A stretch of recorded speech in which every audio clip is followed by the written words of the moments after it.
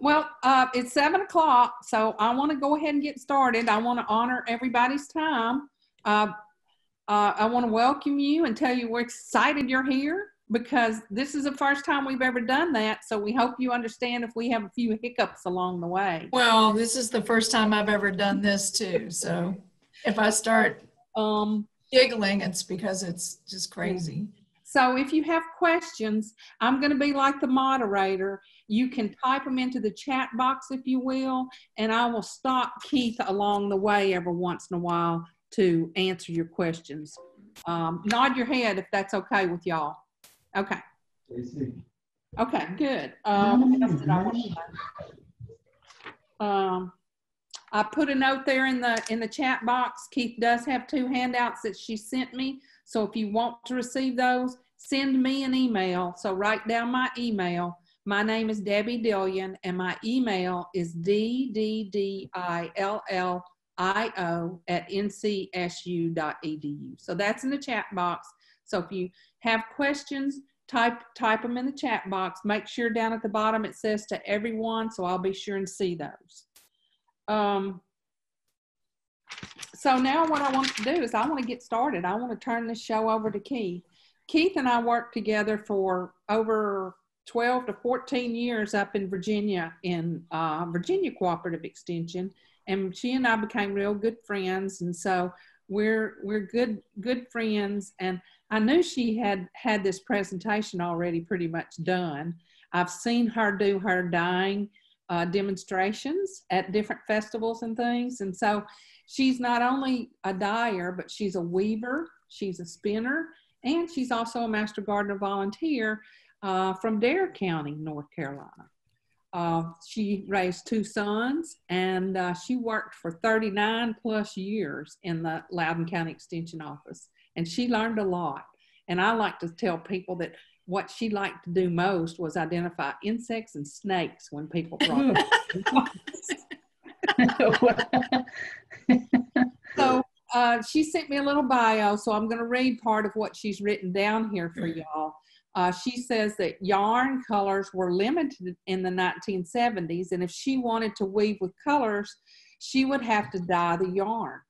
Along with her copy of Peterson's Field Guide to Wildflowers and Ann Bliss's North American Dye Plants, she began scouring the Blue Ridge and Shenandoah Valley and pretty much wherever she happened to be for potential dye plants. This had several benefits. She learned how to identify many different kinds of plants and their dye possibilities. And she obtained a myriad of colors for weaving. She's demonstrated natural dyeing at many festivals and fairs, and she's taught her fellow fiber craftspeople what she's learned. It's been a lifelong passion, and it gives her the creative outlet that she desires. Let's see, I'm gonna make sure everybody's muted.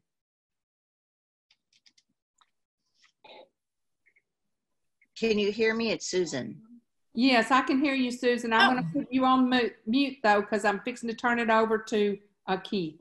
If you have questions, type them in the chat box, if you will. Okay. So Keith, now if you want to share your screen and get started, you can. Okay, bear with me. Okay. Wait a minute. Share your screen and then you'll get open your PowerPoint. Open the PowerPoint, and then I'm going to put that down there, and then I'm going to share the screen there. Okay, so there you all can see. We can see it. All right, so let me go here, slideshow from beginning.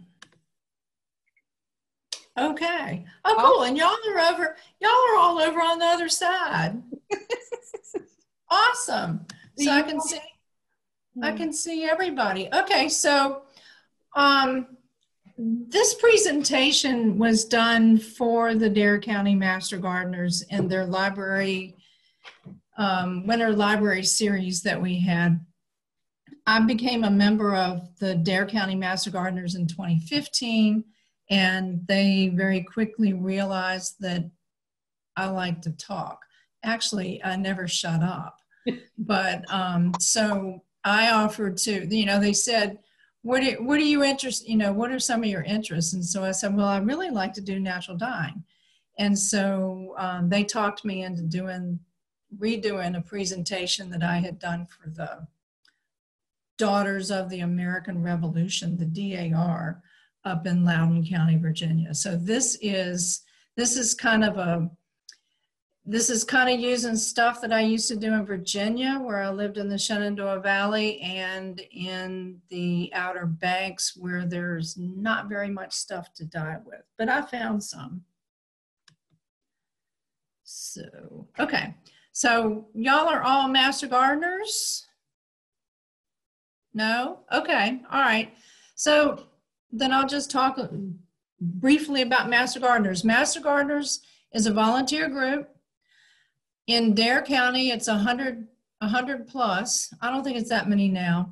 Trained and supported from NC State's land grant universities, NC State and NCATNT or ATT. Volunteers receive 13 weeks of intensive research before they become a certified master gardeners. And so pretty much what we do is, let me go back. How do I go back? Okay. What master gardeners pretty much are charged to do is to educate the public using recommended gardening practices to conserve natural resources. So we want to protect our soil, our plants, our water. And so that's what Master Gardeners are all about. And it's a great organization. It's fun to be a part of a Master Gardener group. So now I'm going to talk about naturally dyed yarns. Natural dyeing is where you use plant material or insect material to apply color to wool, or you can do it with cotton and linen also, but I pretty much only used wool. The plant materials a lot of times are not fast on the yarn, so you have to make those yarn. You have to make it so that the dye stuffs will adhere to the yarns. So what I'm going to show you today are some of the plants that I have used to dye these yarns. All these yarns that you see on the screen right there, they're all mine. Those are all samples of yarn that I have dyed. This is again, I'm a weaver, and this is a rug that I designed and wove many years ago. And this rug is made with natural dyes, and I'll bet you this rug is probably 30 years old. It's never really been out in the light, so it probably would fade some if I had it in the light. But the blues are from indigo. The browns are from walnut. The beige color is from sumac, the red sumac. So those are some of the colors that you can get using natural dyes. This is another rug that I designed and wove, and again, I'm using walnut a lot, some sumac, some indigo, and then where you see greens, I dyed the green. First I dyed it with yellow, and then I dipped it in indigo to get the green colors. So there's three different ways that dyes will adhere to yarn. One of them, and you're going to hear me use these words over and over again, mordant dyes are chemical salts used to permanently fix the dye to the fiber. So if you think about Velcro, when you get something close to Velcro grabs onto it and holds onto it. So when you're using a mordant on wool has a lot of scales and a lot of little openings for dye to adhere to. So if you pre-mordant your wool and then you put the yarn in the dye pot, it will immediately adhere and give you very vibrant colors rather quickly. And you can also change the colors of dyes by adding stuff like you can put ammonia in the dye bath, and that will make it more alkaline, and that will give you more orangey red colors. Or you can add acids like vinegar, and that will just brighten it up. So remember the word mordant dyes. So some of the mordants that are metallic salts are potassium aluminum sulfate, which is alum, and that's just plain old store grade, go to the grocery store and buy canning supplies alum. And it is actually the only mordant that I use anymore. I used to use all of those other ones, but I don't anymore. Tin is stannous chloride. It's toxic to you and to the environment, but it really brightens up colors. It makes very pretty colors, but it's not worth it. Iron, you can use an iron pot. You can throw nails in the pot and let them rust, and that'll give you iron. So, and all iron does is just darken colors. Copper sulfate is the stuff that they put in ponds to kind of green up ponds. And it's not something that I use. I have it, but I hardly ever use it anymore. But it will green up a yellow dye. So if you dye with goldenrod and then you put it in a copper pot, most likely it's going to get green. So some of the mordants that are plant acid mordants, now these would be mordants that you would use on cellulose fibers like linen, cotton, tencel, bamboo. All of those fibers are cellulose. The fibers they don't come from an animal or an insect like protein fibers. They come from plants. So tannic acid is a mordant that you can use to pre-mordant any of those cellulose fibers. And that's fairly easy to get around here because, well, maybe not here in Raleigh, or no, y'all are in Charlotte. So you probably do have swamps down there somewhere, but swamp water is high in tannic acid. Oxalic acid is actually poisonous, but it does occur in the juice of sorrel and rhubarb. It also ends up in the bottom of wine sometimes. Cream of tartar is another one that's produced as a deposit in vinegars and wines. And acetic acid, of course, is vinegar. So those are all the plant acid mordants. Sometimes you want to acidify the yarn. You have to acidify cellulose yarns for them to be able to take the dyes. So there are 3 different kinds of natural dyes.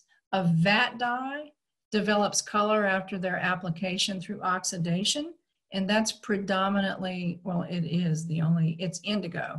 Indigo is a vat dye. Direct dyes become fixed within the fiber without the assistance of any substance. Walnut. I don't know if you've ever picked up black walnuts, but you get black hand or brown hands or wear it, whatever. And so you don't have to use any mordant at all with black walnut. And black walnut is one of my favorite dyes.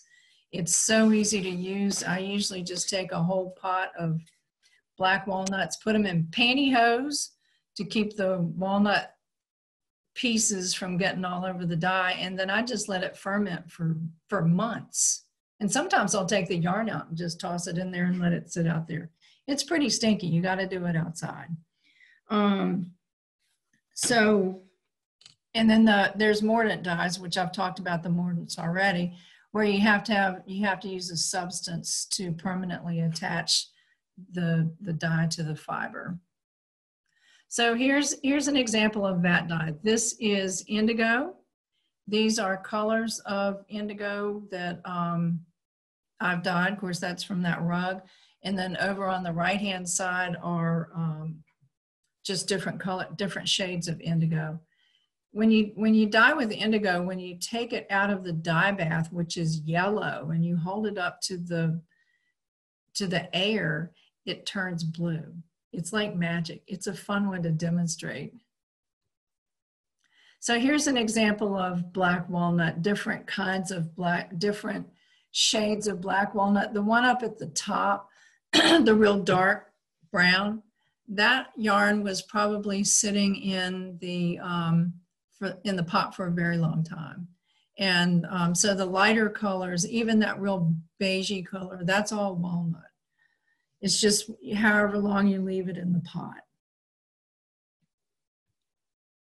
So now we're going to get into some of the most plants that you dye with have to have a mordant in order for that dye to attach to the fiber. The only ones that I've talked about so far that don't need a mordant are indigo and walnut. And those are pretty much the only two. Everybody else has got to have a mordant. So I use alum. So this is a picture of those are two rovings, wool rovings. I'm a spinner too, occasionally. And so the pink one on the left, both of these colors came from prickly pear pears. You know, those little burgundy pears that show up on prickly pear plants. I went and harvested a bunch of those from a friend's house, not knowing that those little pears have those little stickers in them too. So I got stickers all over me. But anyway, the one on the left was more pre-mordanted with alum. And when I put it in the dye bath, the fresh dye bath, that's what color it turned almost immediately. The one on the right-hand side, I was using, what did I use on that one? Fiber on the right. Oh, I mordanted it with vinegar. And so I took that after I took the other one out of the pot, then I put the yellowy, kind of pinky yellow one in the pot, and it had been mordanted with vinegar. And so those are the two different shades. So when you have a dye pot, here's an example. You use alum for one and vinegar for the other one, and you get two different colors, which actually kind of have the same tone. I mean, you know, it's got like that pink in it. So anyway, it makes for an interesting dye experience to dye using different methods of mordanting. So now I'm going to talk about the old world. In the old world, I'm referring to areas of like Europe and Asia, Africa. And so as you can see, there's a pharaoh, and he's got on clothing, and his clothing is colored. Actually, they used a lot of color in Egypt. And so they found dye recipes around 2600 BC in China. And of course, fabric in King Tut's tomb showed the presence of madder. And then those people in Gaul, which I think is Scotland, dyed themselves blue with woad. So woad is the first one I'm going to talk about, and it is an old world dye. And I will also tell you on a lot of these slides that I'm showing you, the words are written in basically the colors that you get from that plant. Decided to play with that a little bit. So woad dyes blue. And the plant part is leaves that you use, leaves and stems. So it was one of the first dyes to make the green outfits of Robin Hood's men. The Celts used it as early as 55 BC. So they would take the leaves and they would ferment them for a while. And it made such a foul stench that early woad dyers were prohibited in England from popular, heavily populated areas. And even Queen Elizabeth I decreed that no woad processing could take place within 5 miles of wherever she happened to be. So it was introduced, woad was introduced to the US from Europe during colonial times, and it is a source of the indigo pigment. And because of that, when indigo has to go through a whole different kind of dye process than any other plant. But it is native to Europe, but it does grow here. Weld is a plant that it's another old world plant. It gives you a really highly concentrated yellow, and so they would use that pigment to dye. Anyway, they found the seeds at Neolithic sites in Switzerland, and they assumed that it was used as a dye. It actually is an annual, but it too grows around here. Madder is a root that it comes from a plant that's in the pea family. So when you grow madder, you have to realize that you have to pull up the entire plant. You can't just use the leaves. You actually have to pull it up and get the roots and grind the roots. It takes a long time to get enough madder to dye with. It's cheaper just to buy it. You can buy it from, I think it comes from Turkey. But madder was found in linens in Egyptian tombs. Britain was using it in the 10th and 11th century. The famous color turkey red, I don't know if you've ever heard of that before, but that was developed from madder. So during the Middle Ages, people who dyed and made and dyed hats, called hatters, often used heavy metals in their dye baths as a mordant. Because they didn't wear protective gloves or masks or didn't know that any of that stuff was toxic, they absorbed toxic levels of the chemicals, causing them to be deranged, hence the word Mad Hatters. So madder, in order to get a really good red out of it, you have to use potassium chrome, and chrome is very toxic, so that's not something that I would ever use. But you can use alum. The colors that you see down there of the yarn are colors that I got out of using alum only. So here we get to an insect. This is an insect dye, and this was a scale insect that feeds on oaks, and it yields a crimson dye. And it was, of course, it's from the Mediterranean. It was used as a dye stuff in Egypt in the 3rd and 4th centuries. It wasn't until 1714 when somebody discovered that the galls that they thought were galls were actually insects. But during the 16th century, Spain was exporting Kermes insects from the New World.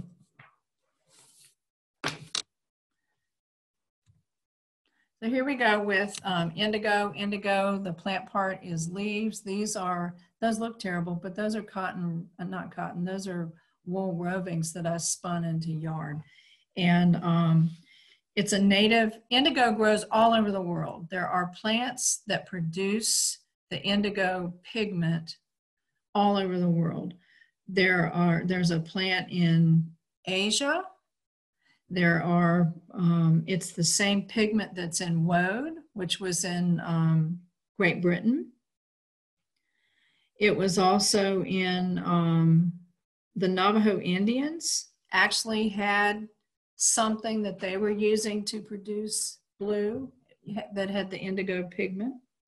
So it was really and truly all over the world, and it's quite a process to make indigo. So it's kind of interesting to figure out, they didn't have internet, they didn't have any newsletters or anything. So how did all these people figure this out? So you have to soak the leaves in liquid, and you let them ferment for a while, and then that extracts the blue dye. But the blue dye will not adhere to anything because it has to go through a process to produce something that's going to adhere to the fibers. So anyway, they used to use, one of the liquids that they used to use to reduce indigo in Great Britain was they would put barrels outside of pubs for the gentlemen to urinate in, and they would use the urine for their dyes. So lady's bed straw is another plant. We have a plant very similar here. I've seen it on my walks, but they're real spindly little plants, but they give you reds and yellows. The one and only time I ever harvested those, and I harvested a lot of them, I tried to dye with them, and I got this really, really, really pale pink. It was kind of sad because I had to kill all those plants. So I've never really dyed with that one since.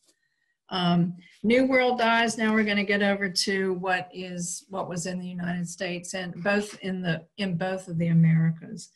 So wool, the production of wool in the colonies was prohibited because the king and all of his buddies wanted the colonists to purchase wool fabric and wool from England. So it was against the law for colonists to even raise sheep. So they did raise sheep I guess in secret. And then they also harvested linen and spun the linen and wool together. And that's what you call linsey woolsey. And that's what a lot of colonists wore in those days. This is a picture of George Washington's breeches and coat that he wore at his inauguration. It is made out of American wool. And it was pretty much, to have a suit made out of American wool when he was inaugurated was kind of a slap in the face to the Brits. And so Thomas Jefferson was the same way. He had an inaugural jacket made out of American wool. And then so did James Madison. So it was kind of a protest to England that, we had our own stuff over here. So oak bark. The American black oak produces a great yellow, and it's called quercitron.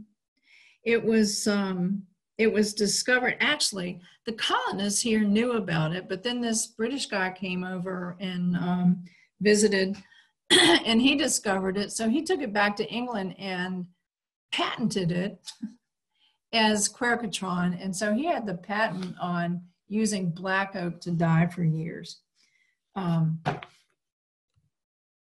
Cochineal is a very interesting, this cochineal is from a mealybud insect that feeds on Opuntia down in South America and the Yucatan Peninsula. And so all those little white specks on those things, all these people go out and they like scrape them off and then they dry them. It takes like hundreds of these things or thousands of them to make a little bit of dye, but it is very concentrated. And once it was discovered in the 16th century, the Spanish exported it to Europe, where it replaced the Kermes dye. It's very strong, it's very concentrated. Peru produces about 85% of the world's production of cochineal. And cochineal is used by pharmaceutical companies and food companies to color their medicines.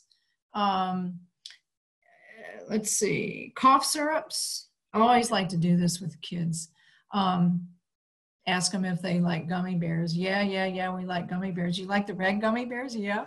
Well, gummy bears are dyed with this insect. And so I would hold up this little vial of insects. But when red dye number 2, isn't that what it was called, came out, and everybody was saying that it was a carcinogenic product, all the companies went over to using cochineal, which is kind of interesting. But cochineal makes reds and oranges and purples, and it's a fun dye to have, but it doesn't grow here. Logwood is another tropical plant. It comes from Central America. It yields blacks and blues. The colors that are up there on the screen are from logwood. There were logwood battles between the British and the Spanish when back in the days of the pirates. A lot of times the cargo that would be shipped was logwood, and somebody else would go steal their logwoods. Coloring your clothes was a big deal in those days. It's still used as a stain for biological work, and it's also a stain for woodworkers. Blackberry is a common plant. You can grow blackberry. If you use the berries, you're going to get that color, kind of a deep pink color. However, berries in general might make a pretty dye when you first see it, but they're not light fast and they fade. So the one time I ever used blackberries, I actually cut the canes and threw them in a pot and boiled them, and I got kind of a greenish color. And then I'm pretty sure I used alum and put the yarn in the dye pot with the blackberries, and I got this really cool green, which it's kind of a grayish green. I really liked the color; it was pretty. But that's something that you can grow and harvest. Cosmos, everybody knows cosmos. That's just a common plant.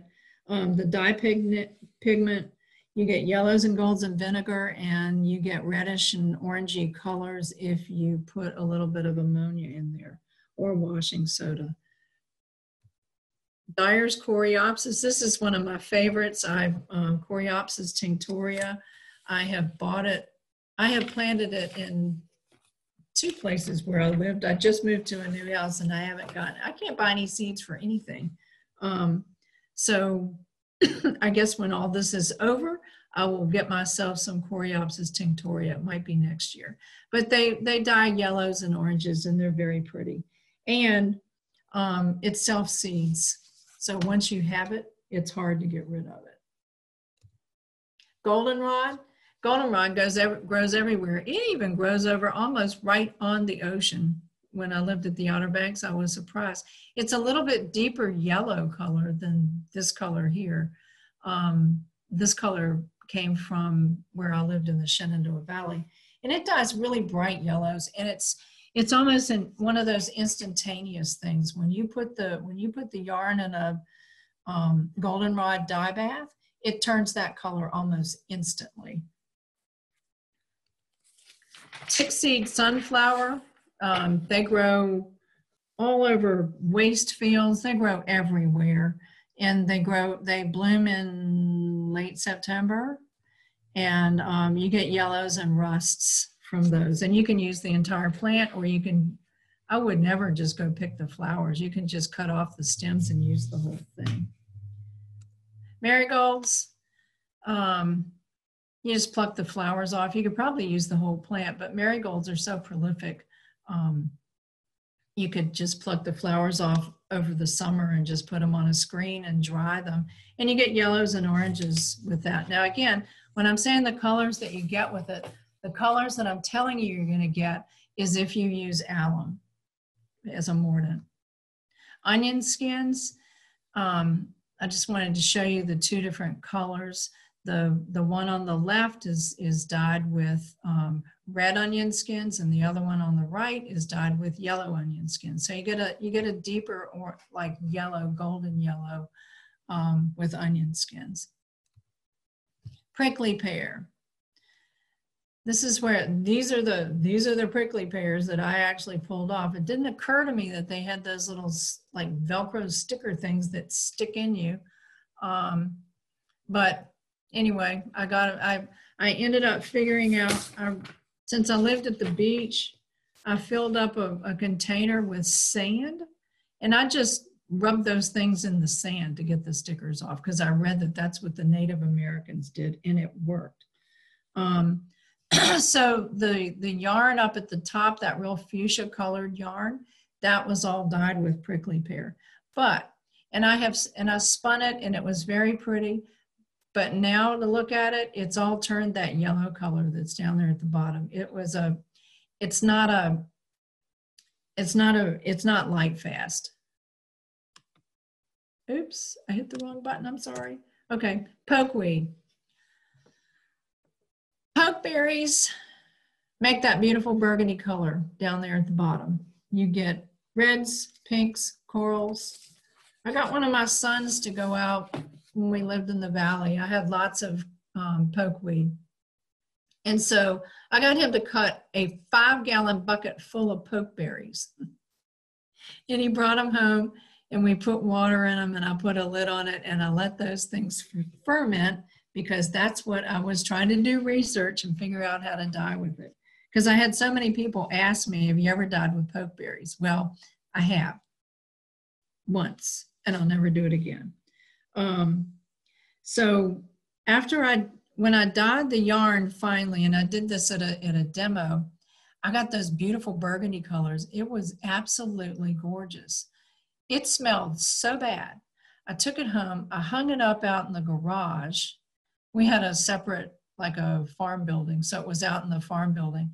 It hung up there for months, and I took it in the house to wash it, and it still smelled bad, so I had to take it back outside. And a year later, that stuff smelled, so I never used it. But it did make pretty colors. Black walnut. Here's my favorite plant. Haven't found any black walnuts here in Raleigh yet, but I'm sure they're here. So the colors up there on the left are from my plant, or from my dyeing efforts. The thing up at the top in the blue bowl looking thing, those are my black walnuts in a pantyhose leg in a pot. And that's why I keep them in that. It keeps the yarn really clean, and the color is just amazing. And then when you're ready to dye with it, you just pick that thing out and put it over somewhere, let it hang for a little bit, and you can reuse it again.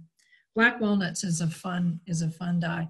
I have, instead of using black walnuts, one year I was going to a crafts fair, and the crafts fair was earlier in September, and the walnuts had not dropped. And so I went and I cut branches, young branches with leaves of black walnut, and put them in a dye pot, and actually got browns out of it. So you actually don't have to use the nuts. Sumac is another one that I love to dye with. And I'm using Rus glabra. It's the sumac that makes those red looking berry things. Now sumac also, it produces tannic acid, so you can use the leaves and boil the leaves up and strain them off, and then you've got tannic acid if you wanted to dye cellulose fibers. But all I really wanted to dye with was the red, and I really wanted to see what color I was going to get. And believe it or not, I got tan, and it was a real pretty color tan, but it was still tan, and it was. I actually changed it just a little bit by adding just a little bit of iron, and I got this real pretty silvery gray, which is, I love the silver gray better than the tan. So so I re-dyed everything with iron. So Osage orange is, it's a plant that grew, it was very prevalent in the Shenandoah Valley. It was in every fence row, and I never dyed with it because the trees had these, I don't know if you can see them, but they had these thorns on them. They had nasty thorns on them. So you really couldn't get real close to the tree. But if you knock the tree down, which we did when we were building fences, the roots were this unbelievable orange color, but they got disappeared before I could go out and harvest them. My husband thought I was crazy. But in World War I, Osage orange is what the Allies used to dye their troops' uniforms khaki. So it makes kind of a khaki range to it. Keith? Uh-huh. Couple of questions here for you, if you don't mind me stopping you. I will stop. One person asked if you use the black walnuts in the husk, or do you remove the husk first? The whole thing. The whole thing. So I use the entire thing. It falls. Huh? So you just pick it up when it falls on the ground. Yep, I pick it up when it falls on the ground. Okay. I try to leave some for the critters that want to eat walnuts, but anyway. Okay. Second question, have you ever used items like beets or blueberries? Yeah, I've never used blueberries. I have used beets. The problem with using beets is that, now I tried this once before. I bought real beets and I boiled real beets so that I get color, and I didn't get very good color out of those beets. But if you bought canned beets, they were that color. So it makes you wonder whether those canned beets are dyed with cochineal, or are they really that color? Anyway, I only used it once, and I used it doing an like naturally dyed Easter egg thing with some kids at the library in Loudoun County one year. But yes, I use beets, but not blueberries. Blueberries are too good to eat. Okay, that's all for now. Thank you. Okay, all right.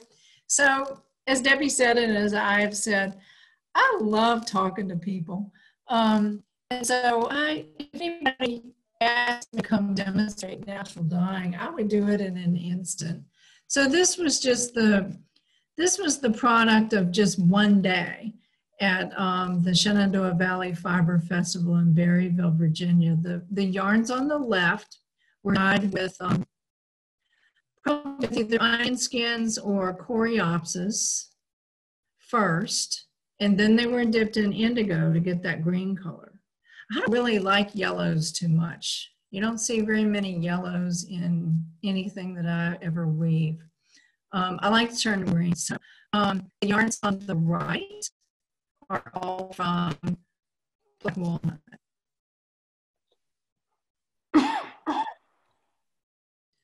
This is at the same fiber festival. This is all the indigo that I dyed.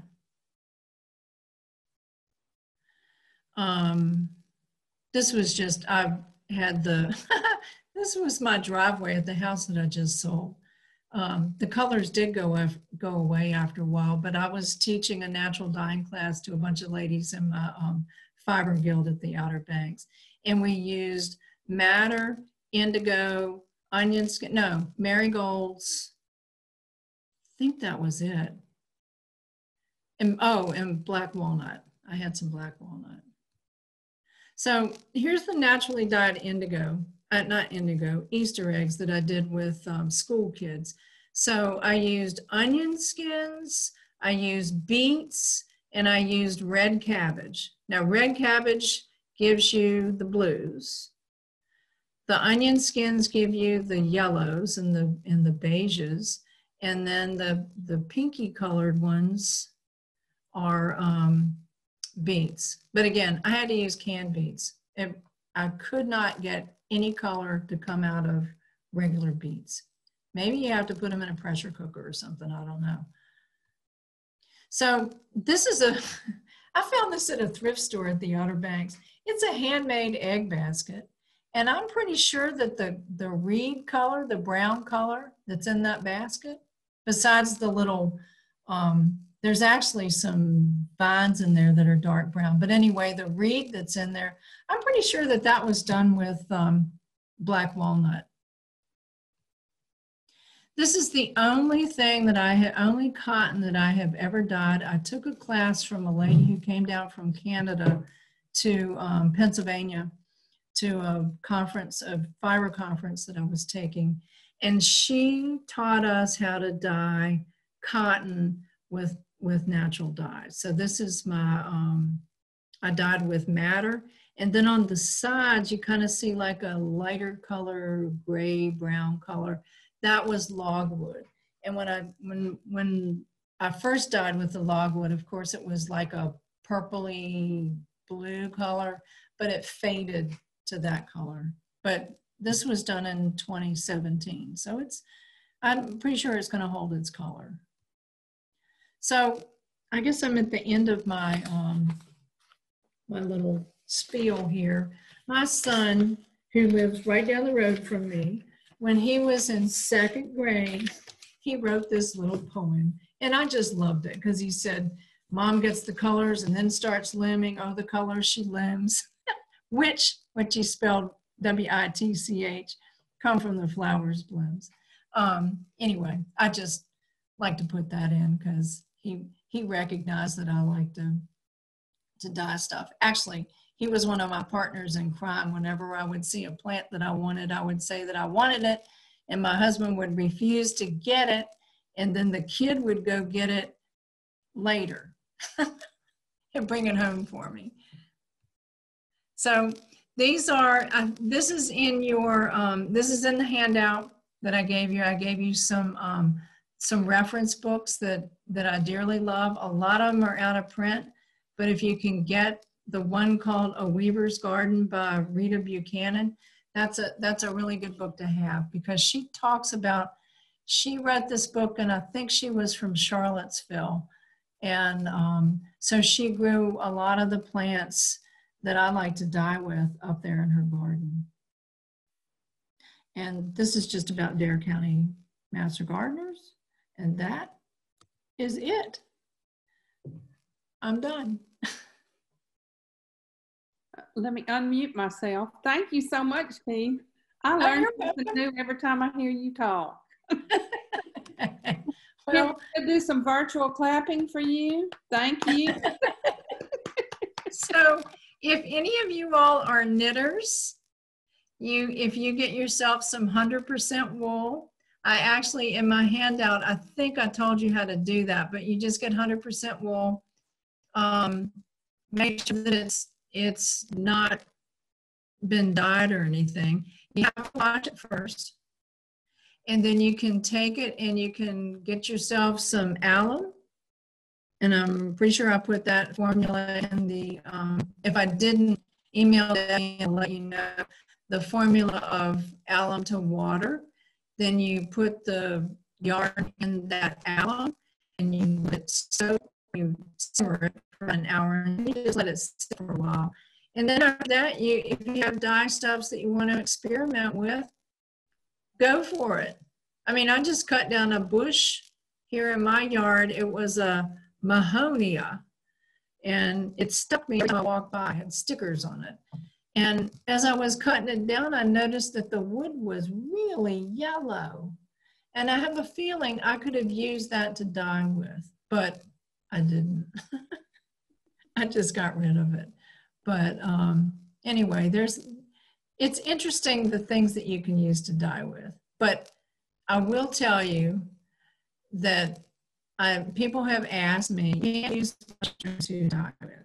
However, if you don't know what you're doing and you get some kind of a mushroom that's poisonous, you may kill yourself by breathing the steam that comes off of using mushrooms. So don't use mushrooms. You can get browns, beautiful browns out of black walnuts. You can get them out of hickory nuts. You can get them out of probably English. Well, I think pecans would probably die also. I just haven't lived in an area where there were pecan trees, but I'll bet you pecans would die brown too. Anyway, thank you. Thank you, Keith. I've typed my name in the chat box, my email address in the chat box again. So if you'll shoot me an email, I will send you the 2 handouts that Keith had for us tonight. Maybe by next time I'll figure out how I can post them and give you a link to where you can go download them yourselves. But thank you all for joining us.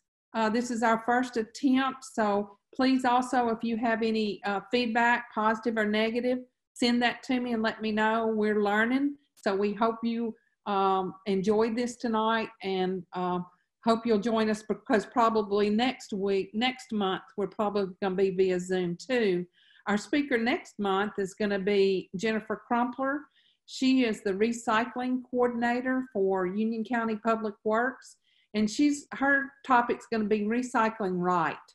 She's going to talk to us about what can you put in your recycling, what can you not. Should you take the lids off? Should you leave them on? So she's going to clarify some of that, because if a load is contaminated when it gets to the recycler with anything that's not supposed to be in there, they refuse the whole load, and it costs the cities and the counties money.